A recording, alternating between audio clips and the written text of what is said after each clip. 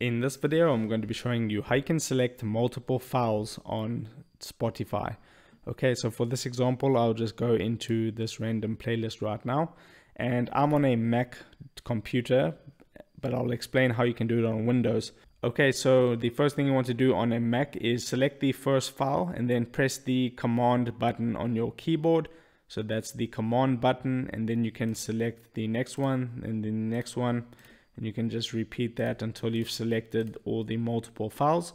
Now on a PC, you can do it slightly different. You can select the first song, and then you can hold the shift button on your keyboard and then go to the last one that you want to select and then select it.